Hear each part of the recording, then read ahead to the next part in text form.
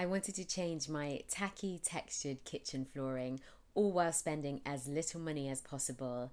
And in the end, I decided to paint it for under £30. That's just under 40 US dollars and around about 35 euros. I first needed to know what the difference was between lino, linoleum and vinyl. The word lino is used interchangeably for linoleum flooring and vinyl flooring. Linoleum is a natural material and vinyl is synthetic. The good news is that you can paint either. So what you'll need is a floor cleaner, floor and stair paint, a primer, sanding paper, as well as a sanding block.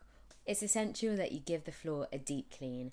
I was actually using sugar soap because I knew that that was a decent degreaser and I already had it in my house, but you can use any decent floor cleaner. So I hoovered the floor, I mopped the floor, then sanded the floor, then mopped it again.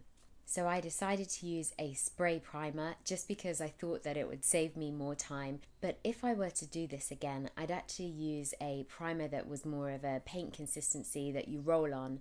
It would take a little bit more time, but I think it would give me better coverage overall.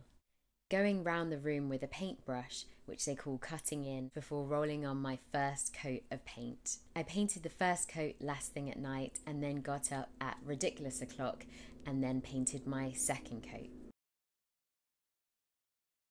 In different lights, the flooring looks very similar, so hopefully you can tell the difference between the before and after shots.